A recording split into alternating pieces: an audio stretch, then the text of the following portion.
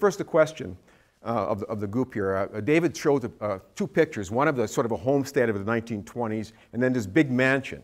How many people would rather if you had a choice of where you could grow up, would you rather grow up in the big mansion all alone or in that little homestead house with 9 brothers and sisters? Which one?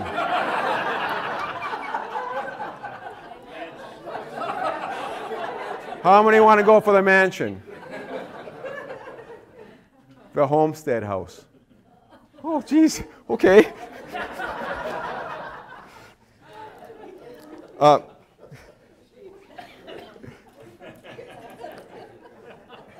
One of my points was going to be sometimes in these conversations, we spend too much time on the material things and not some of the other things. But we'll adjust.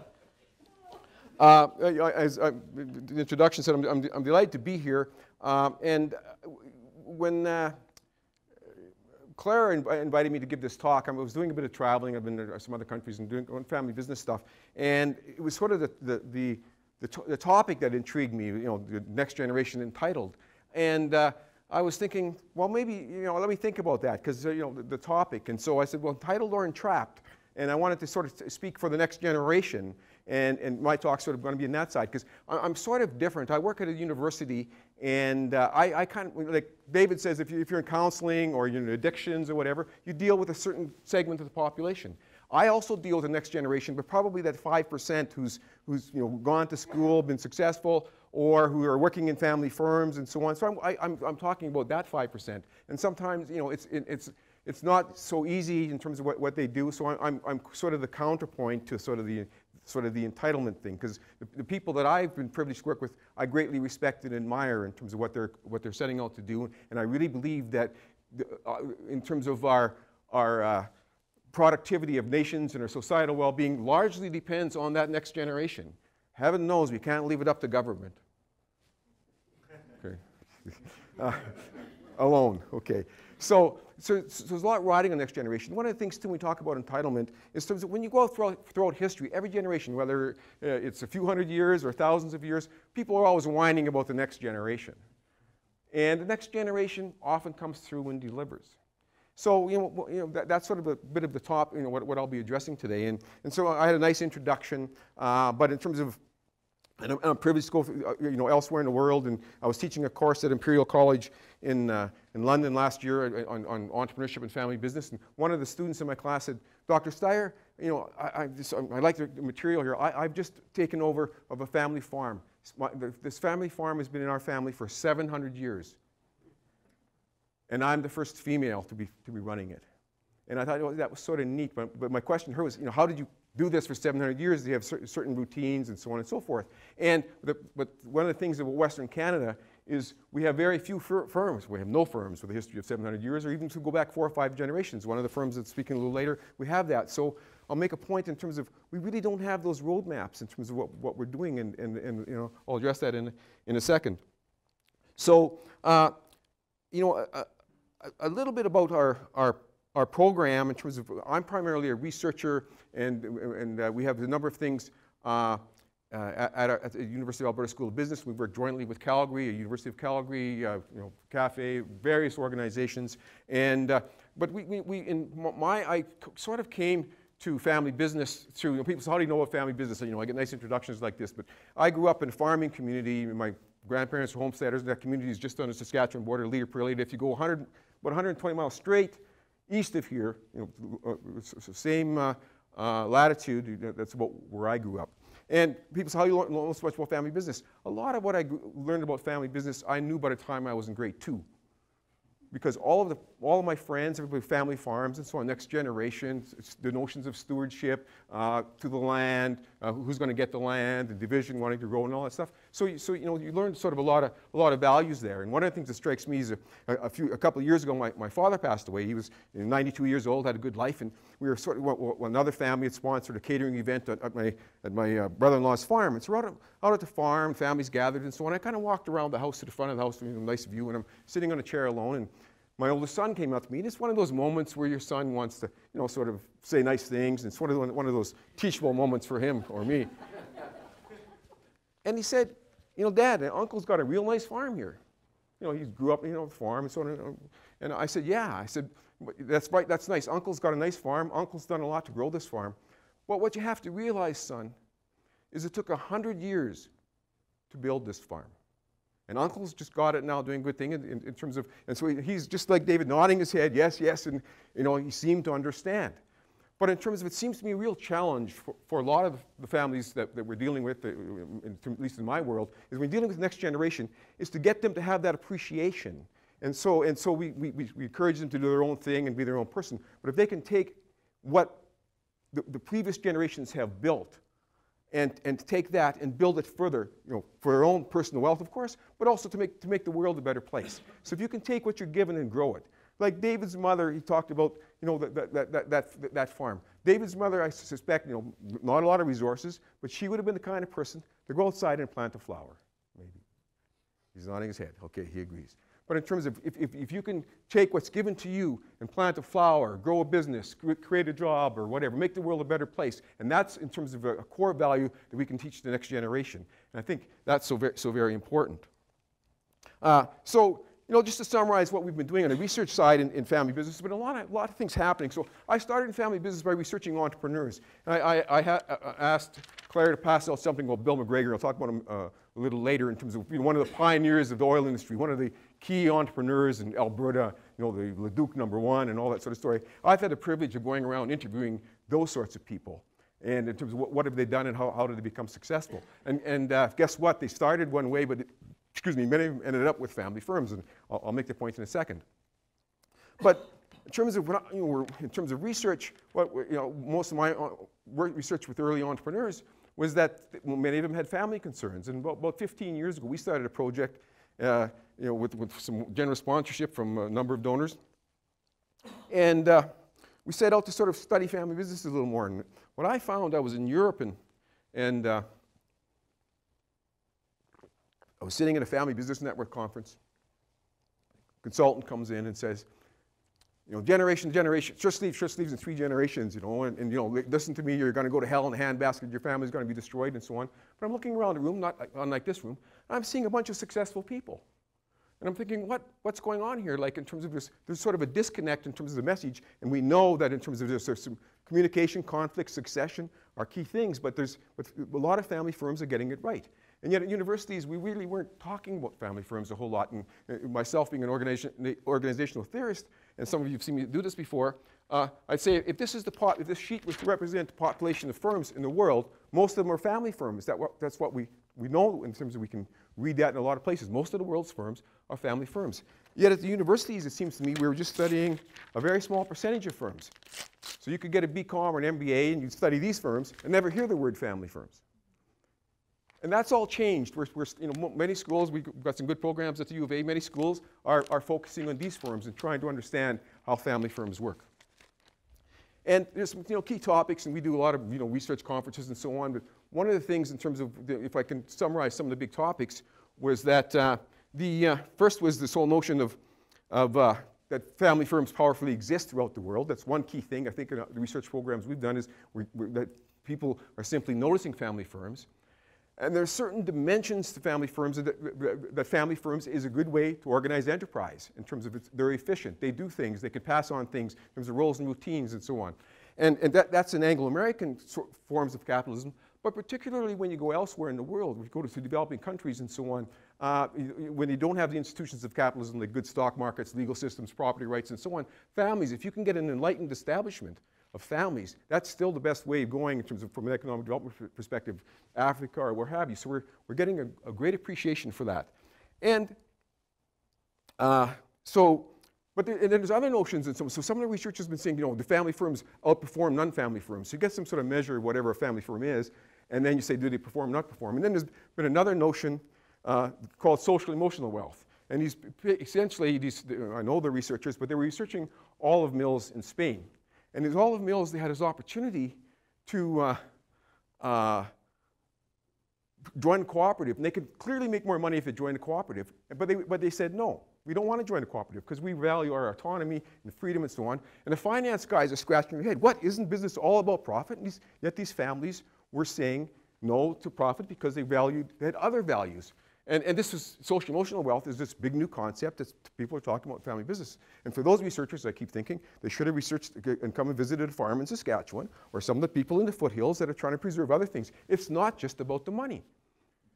But then that puts into a whole that puts into a whole other dimension. Like, what is it in terms of the family firms? They provide wealth clearly to a lot of people. But there's something else about family firms working together as families and growing and so on that's not measurable. And that's an important component. We're trying to understand more of that. And so some of the more recent things we're talking about, working on an article now on heterogeneity in family firms is sort of a new topic that came about a couple of years ago.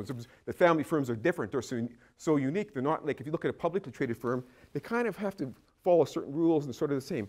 Family firms are just infinite in variety in terms of, and we're trying to understand that variety a lot more. And we're talking about configurations of strategy and structure, have these goals. So those are some of the topics we're working on right now. But that also makes me acutely aware when I'm talking about family firms, an audience such as this, in terms of they're different in terms of size, life cycles, age, and so on. So what their conclusion could be is that one size doesn't fit all in terms of governance. It's important to sort of share and so on and so forth, but you have to understand. You have to first understand your firm before you can come up with some sort of recipe for how you're going to deal with whatever issues that you might have, because there is this infinite variety. So forums such as this are really good in terms for learning and sharing, but there's no magic bullet in terms of that works or formula that works for every family. I just really want to make it known each family has to discover in their own way, take their own journey in terms of what works. And I'll make a point a little later about governance. I'm going to start with 4 stories, and then I'll come back to the story. So my stories are about a dog, a Shetland pony, a day at the lake, and running big boats. So the dog story. This is a true story. It's a family gathering at a lake cottage.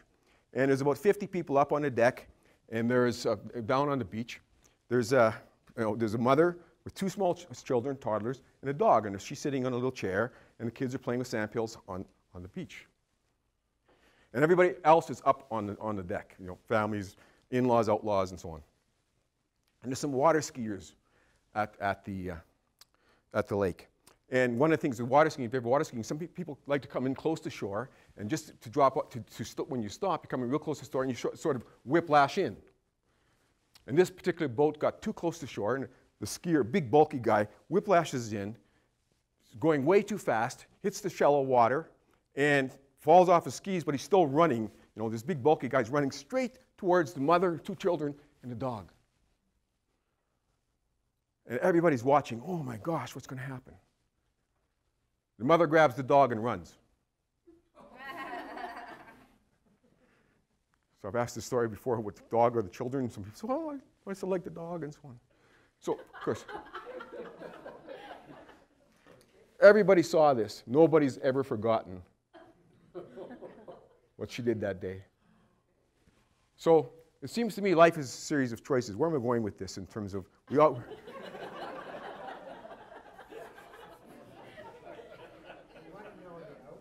Pardon? Kids are fine, mother's fine, and I've been telling the story for many, many years. But but life is about decisions sometimes. We make decisions. So I said, where am I going with this? Sometimes we all make decisions. Sometimes we have more time to make them, sometimes for the moment. The kids, the business. The kids, the business. And sometimes when we're growing businesses, we sometimes forget the kids and so on. Now, if anyone ever tells me it's all, it's the business first, or we wouldn't advocate that. But if someone says to me, I always put family first and business second, you're also not telling the truth. You're just not being honest with yourself in terms of. So we have to make these series of decisions all the time. If you choose the dog too many times, the family won't be happy. And sometimes when it comes back to haunt you a little bit later. So the next story is about Numac Oil and Gas. And Bill McGregor was one of the key entrepreneurs in terms of development of Western Canada. And I had the privilege of interviewing Bill McGregor and many, many others. And I like to use Bill because I picked Bill because it's close to Calgary, it's oil and gas, families, next generation, and so on. And when I interviewed Bill, tape recorded what he said, and so on. Wonderful man. He's now deceased. And love the guy. And I've often used his example when I'm teaching entrepreneurship classes in terms of what can we learn from these larger-than-life entrepreneurs. And there are many of them, not just oil and gas, but these are people who built Alberta, who built Western Canada, and we need to celebrate and appreciate what they've done. But when I talk to Bill and say, Bill, tell me your story, and David has already told the story, but here's notes from my interview with Bill in terms of founding Moonmark Oil and Gas. So you got sort of a general overview. He's in a Hall of Fame and all this stuff. But it says, so I'm just going to some quotes from excerpts from my tape with Bill. Really, I haven't told you this story, but my sister and I used to ride 5 miles to school on a horse. And we took a shortcut. One day I fell off the horse, and the saddle blanket fell off and so on. It was dark. Well, short version of this, it broke my arm. But it was hard. It was muddy roads and so on. We couldn't get to Calgary to a doctor. So my arm was locked in place because it was broken. So 2 months later, they get to a doctor in Calgary after spring thaw and all this stuff. Doctor... Okay, well, I hurt my arm and we yelled for help. My dad put a sling around my neck. I stayed home for a month or two. When I took the sling off, it was like that, indicating that it's all crooked. And so anyway, about May, one of the neighbors got the cars going. And I remember Dad taking me into Calgary. We saw Dr. McKidd there, and he took a look. He said it was broken at the elbow. He said there are 2 things we can do. I can re-break it, or he said, he is young. Take a rock about that big and put it in a sugar sack and tie it to your wrist. He said that might just be the thing. So I was all for that. That's what my dad did. So it tied a sugar sack with a rock to his arm. He says, so it pulled it out by about summertime. It straightened out and we threw the rock away. I remember my dad saying to the doctor, how much was that? And the doctor said, no charge. So that's Bill's story. I could go on and on in terms of what Bill did, and he has these hardship stories, which are great. And then he goes on in terms of when he found it. So he's got this ranch down by Turner Valley, and by working hard, he also got other stories about working on a dairy farm at his father's farm. I used to milk the cows during the summer holidays. It was 365 days a year. So you walk to school both ways, milk the cows 365 days.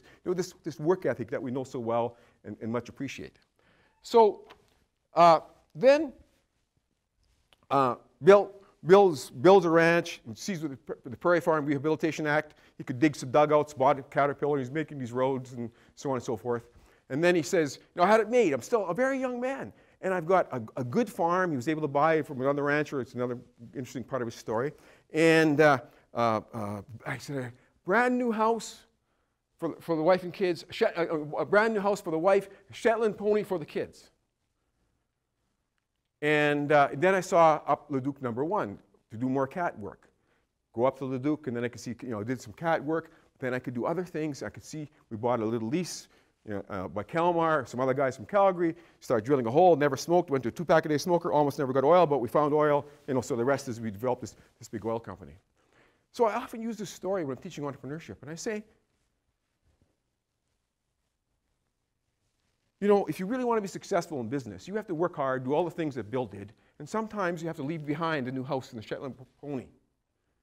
How many of you are willing to do that to be successful in business? And I've preached that. As an entrepreneurship, that's what I preached. And that's what Bill did. He said, so I talked to my wife, he said, we just go up to Edmonton for 2 years. Never moved back. Left a nice ranch, the new house, and God knows where the Shetland pony is. But for this talk, I was reflecting on this whole entitlement thing. And I was thinking, between the ages of about 5 and 9, you know what, the one thing I wanted most in the world? Come on, you guessed it. I wanted a Shetland pony. My parents said, but we live in town. So, well, I can put it in the back shed. But, in terms of, I sincerely wanted a Shetland pony for a long time. It matched my cowboy outfit. But anyway, it's all this. So sometimes in terms of building the business, the kids have a much bigger investment than we appreciate. And we celebrate certain things, but the kids have made a big investment in this as well. No, so back, choices, the dog, the kids. Third story, at the lake. About 20 years ago, we're at our lake cottage, an hour from Edmonton, and there's this nice family, and they're visiting us, and they've got 3 kids, and we had a dinner on Sunday, and leave, kids are outside playing, the kids come in and say, can we stay here tonight at Steier's place? They got, play. We said, you're welcome. What else are you going to say? You're welcome to stay, and so on and so forth. Look at the parents. And the father didn't know. They had a small manufacturing company. And so the kids went out and played again, and we sat there for a good hour, hour and a half with his spouse and him and my wife. You're welcome to stay, and so on and so forth. And the kids are having a good time. It's a long summer evening. And he's struggling. He doesn't know what to do. And he said, well, I've got this company. Yes, I've got good people in the morning. I don't have to show up at 8 o'clock, but I can come at 10 o'clock. So we'll get you up early, get you out the door. You can still get to the office. And people will cover for you. He said, that's not the point. He says, I've got these workers. I don't want to be conveying these values that the boss just comes in at any sort of time. So, and the wife is really twisting his arm, stay. So we sat for well over an hour, and he's agonizing over what to do. And he said, no, we're going to town. So they went to town. Okay, business over the family, that's fine. What's the end of that story? Did the kids come back and say, Dad, you never let us stay at the lake? We made all those compromises. Actually, today, 2 sons are involved with the father in the business, and the daughter is involved with the mother in the business. So there's 20 years later, they've got this nice little family business, but in terms of where that, what I'm saying is, if you could be choosing the business, it's not necessarily the wrong thing to do. So, but then finally we want to have these experiences. So we have things like what Bill McGregor was saying, walked uphill both ways, and kids, we sort of, when I'm talking about, 10 generations of dealing with wealth, or first generation wealth, guys like Bill McGregor, I've met hundreds of these people in Alberta. They know how to work hard, they know how to do this and that, and they want to communicate those values, but they don't know how to raise kids with wealth because they didn't do it themselves. So a further story along those lines is, I'll share David Martin, son of Prime Minister Paul Martin, and it's public because they spoke at Alberta Business Families Institute dinner here and at Edmonton, and David shared his story. And I know David personally from other board matters, but I wouldn't share this story unless it was in the public domain. So when David Martin, his dad had Canadian Steamship Lines, when David Martin turned 16, Dad said, well, I think, I used to work on riverboats and all this stuff, I want to make you a man, you got to get out there and work on our Canadian Steamship Lines. So David gets out on a boat in the middle of the ocean, he's got this job painting rails and so on and so forth, and there was a bit of a, I'm going to call it a union, but there's a bit of a labor dispute with management. And according to David, you have no idea what it's like to be the boss's son or the owner's son on this boat in the middle of the ocean when people are really upset with management. It wasn't easy. And sometimes we try and replicate, Dad's just doing a good thing, work hard like I did. We try and replicate these things, and we're not always successful. And David later related stories when he took over when his dad was Prime Minister of the firm itself. And so the issues being in terms of when you're, again, an owner, do you, and you already got good senior management in place, what's the relationship between you and senior managers? And sometimes the next generation feels they have to manage the same way as their father did. In that case, you don't have to be a manager. You can outsource management if you have a large firm. But you can't outsource governance. That's family type responsibility. But sometimes the next generation has trouble. They're trying to imitate or emulate what their parents did, and it's a completely different situation. So we need to, but we don't know any better. Myself as a parent, I try and give my kids values that I might have had or been raised with, and work ethics and so on and so forth. But it's different for them, and we need to somehow forge something that sort of works within the context of this new environment. So, and we need to understand the next generation some of the challenges that they have. So I've just given you some of the challenges of working with management and so on. But some of the other challenges would be when you're working with next generation, and I've talked to some people knowing I was going to give this talk. I was just in France giving some talks, and I was working with people who do the next generation with the Family Business Network. And so you get the next generation in the room and get them talking of some very substantial large. The collective theme when you get them talking in terms of what would this person relate to me, the number one theme that comes out when you get them in a room alone and build this trust, number one is guilt. You know, I don't deserve this wealth, and friends are pointing it out to them, and so on and so forth. And that's a tough thing to grow up with. Other people, when I was talking at a conference last week in Edmonton, Family Business Alliance people work a lot with next generation. They say, well, you know, we really admire next generation in terms of what they're doing. And what I'm seeing in terms of my work, and we did some work with the Young Presidents Organization in Western Canada, and so I said, I'll work with you, but I want to talk to all the second generation people in YPO. YPO, you know, pretty substantial firms. So I was at Calgary and Saskatoon and Edmonton talking to next generation YPOers. These are people who essentially had inherited something from their families, whether it's the business or something else, but they were next generation. And it was remarkable what these people were doing. Because, you know, number one, they're running a complex firm. First, they're feeling a little inadequate because they're hearing all these stories about their father. And we just take a little side trip here. Sam Johnson, Messi Johnson, and Wax family, I met him a couple of times at these family business events. He talks about growing the firm 40 times over, but still feeling guilty because his father would be picking on him and saying you're not doing enough, and so on and so forth. So there's that sort of angst of dealing with the existing management that I referred to before. So what I say when I was giving a presentation to YPOers, what I discovered in terms of the themes, what they're talking about, is the next generation has the real issue of what I'm going to call managing down, managing organizations. But they also inherit something else, not just managing down. They have to manage sideways, what I'm going to call managing sideways. There's a whole group of family members there in terms of shareholders, and some who think they were robbed when they weren't robbed, and some who were robbed and weren't, you know, whatever it might be the case. But that whole family dynamic is something that they're managing, that their previous generation never managed at all. And then there's that whole issue of what I'm going to call managing up, managing with dad or mom. And that's very complex as well. So these people are stuck managing always. They're doing something much, much more complex than their parents ever did. And they're sometimes unappreciated for it. And every day they're told, you know, I went to school, uphill both ways, sorts of stories. And they're having to do, you know, all of these other things. And the other thing that they really struggle with is succession. And they're not getting good advice on succession. And succession, we treat succession, and in North America, we treat it as if we just pass it on, and mom and dad are supposed to go golfing or off to Palm Springs and just stay there. Don't bother us. But it's not, if you really look at succession and people with good family firms, there's something there. There's a lot of wisdom next generation, and it's about letting go. It's about change.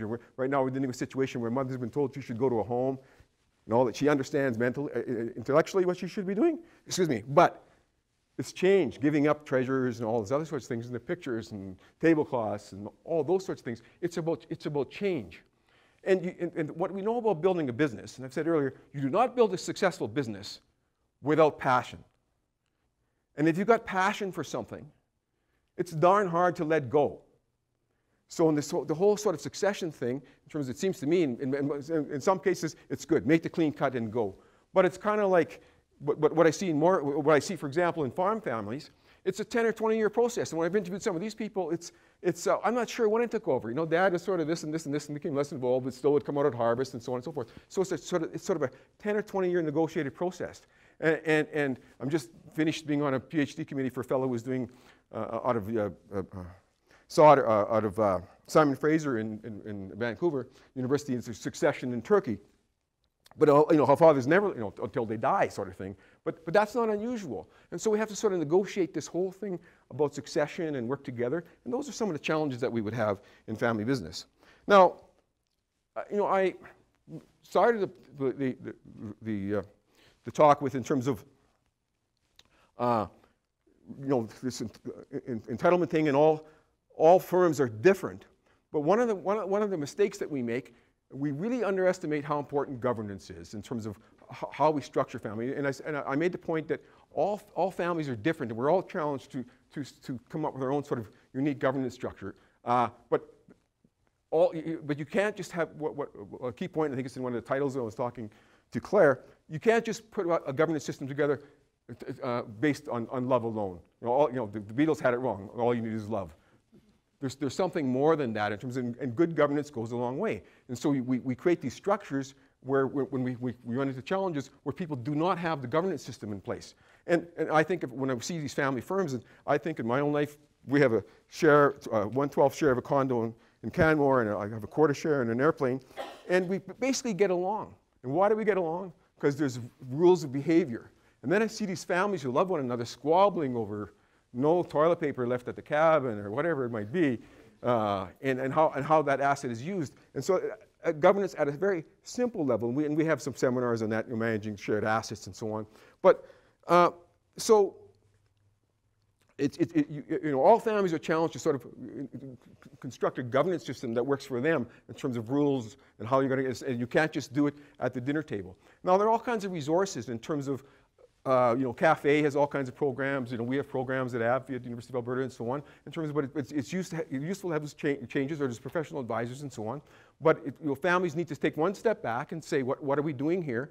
And construct these systems. And we're also lucky too, in terms of what I'm saying, in terms of a real challenge that we have in Western Canada is most of our wealth, I'm going to call it Bill McGregor wealth.